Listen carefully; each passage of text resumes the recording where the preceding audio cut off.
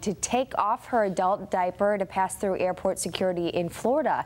95-year-old Lena Repbird is originally from Hastings in Barry County. On June 18th, she was flying from Florida to be with her niece, but her daughter says security screeners searched her mother and found something on her leg, so they asked her to remove her diaper. She says TSA agents took them to a glassed-in area, then to a room without windows. Eventually, she had to help her mom remove the diaper, and her mom went through the airport with no underwear. She's frail. It hurts her sometimes if you just touch her. And so she's going through an extensive pat-down search.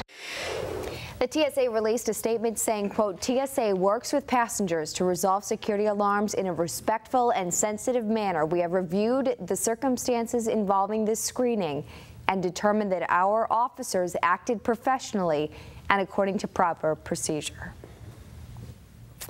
Mysterious artwork of an unidentified woman keeps showing up around the Muskegon area, baffling residents and police. The image is, excuse me, the image is near the corner of West Western Avenue and 6th Street in downtown Muskegon and stands about 8 feet tall. It has also shown up on 2 bridges. I can't do it. I am so sorry, guys. Police say it's a misdemeanor if the damage is $1,000, but it's more if it could be a felony. MDOT should be removed from the 2 bridges sometime this week. If it was typical graffiti,